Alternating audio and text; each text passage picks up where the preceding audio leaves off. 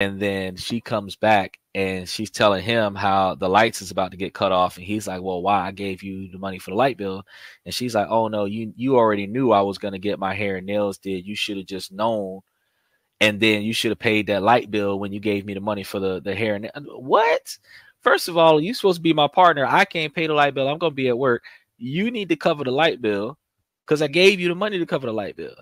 You get your hair and nails did after we got electricity. Now we're going to be sitting in the dark with your hair done. Yeah, it better be some damn glow in the dark hair.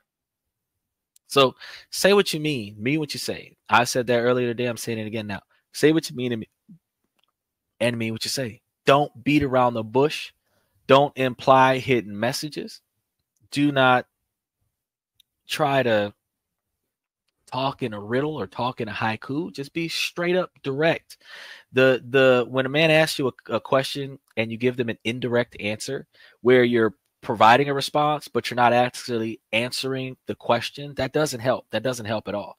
That's actually more catastrophically negative than you may think, because a lot of relationships that strive off of communication strive off of that communication because of the ability to understand each other. So if I asked you a question and you didn't answer it, now I've got to ask you a follow-up question because you never answered the first question, and I can't get the answer that I'm looking for, which is it's not the answer that I want. I'm not expecting you to say what I want you to say.